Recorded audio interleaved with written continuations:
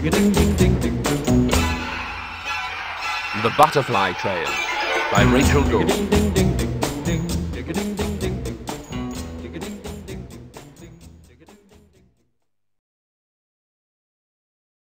Digby was going out for the day, and he was taking a picnic.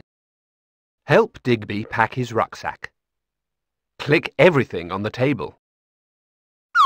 Click again. Click again. Click again. Click again.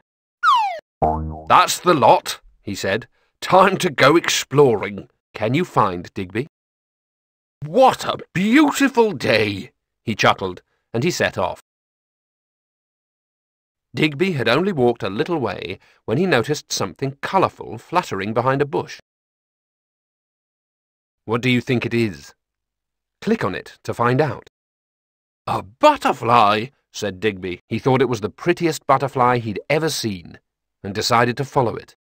Digby chased the butterfly down the path and over a wall. He was too busy to notice his rucksack was open. He thought he saw the butterfly resting in the grass. Is it the butterfly? Click on it to find out. "Oh, it's a flower," laughed Digby, and the butterfly fluttered on.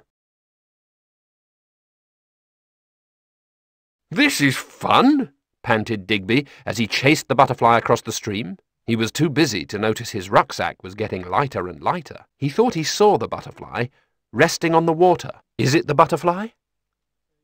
Click on it to find out. "Oh, it's a reflection," laughed Digby, and the butterfly fluttered on. Digby chased the butterfly until it flew high up into the sky and out of sight. All that running had made him hungry. "Time for my delicious picnic," he said. "Now, where shall I sit?" Can you find somewhere for Digby to sit? Digby opened his rucksack. His picnic had disappeared. "Whoa, where is it?" he said, looking around. "And where am I?" In all the excitement, Digby had got himself lost. You can help Digby. He's left a trail which will lead him home. Can you find his apple? "Aha!" said Digby. "My apple! Home must be this way."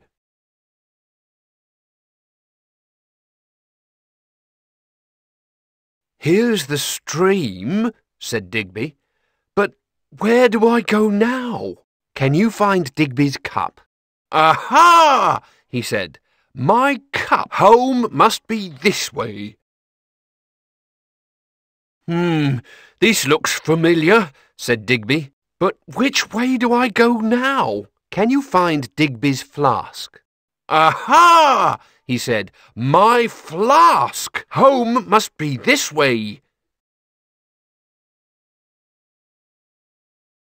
"I remember this," said Digby. "But which way do I go now? Can you find Digby's lunchbox?" "Aha!" he said. "My lunchbox! Now I know where I am. How clever of me to leave a trail." Digby hasn't found everything. Find what's missing. "My book," laughed Digby. Finally he could have his picnic.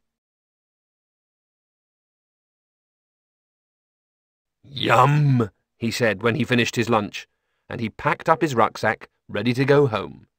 But just then, another butterfly fluttered past. Digby thought it was the most beautiful butterfly he'd ever seen. "Oh no, Digby, not again."